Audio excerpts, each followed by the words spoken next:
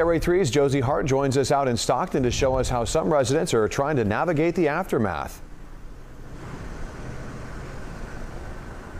It's been a very rough start to the week for many residents across the county. Thousands remain without power, and others are forced to take cleanup efforts into their own hands, addressing flooding and the damages around their properties. In Woodbridge, one resident is taking matters into his own hands to clear out this fallen tree. My chainsaw was already ready because I had a tree fall at a rental in Lodi. So I thought, well, I'm all ready to go, so I jumped over here to knock out some of this stuff. This tree knocked over several wires and snapped a power pole as it tumbled down. Some are thankful just to have their power back on after hours-long blackouts. For 9 hours. It went out right away. As soon as the winds kicked up, the power went out. Thousands across San Joaquin County remain without power as PG&E crews continue to go out to restore power for affected areas.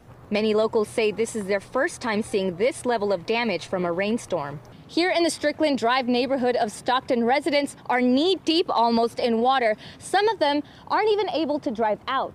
It was like a lake. Here, the neighbors also took it upon themselves to rake up leaves, clear storm drains, and sweep away some of the water. We were kind of scary because good thing it stopped raining. Otherwise, the houses that would be overflowed, you know. The residents say they have not seen any city crews come by their area, but are taking all the precautions necessary on their homes as they wait for the next downpour expected on Wednesday. We don't want, suffer the same thing because for the kids, and yeah, especially the kids,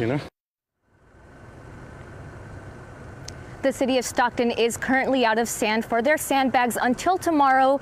In the meantime, for anybody in need of shelter, there are 4 warming centers open here in Stockton. A city official tells me that they did not see anyone come by on Sunday when they opened up, but they're hoping that with this downpour, more people who need them will take advantage, and those are expected to open at 8 o'clock tonight. Reporting live in Stockton, Josie Hart, KCRA 3 News.